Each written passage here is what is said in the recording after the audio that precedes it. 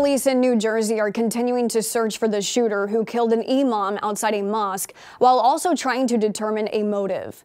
The fatal shooting occurred around 6 a.m. Wednesday in Newark.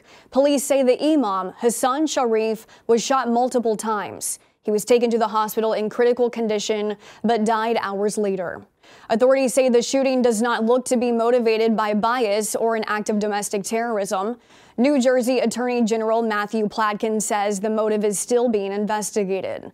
Platkin says security at houses of worship in the state has been ramped up amid growing reports of threats and violence against Muslims and Jews in America since the start of the war between Israel and Hamas in October.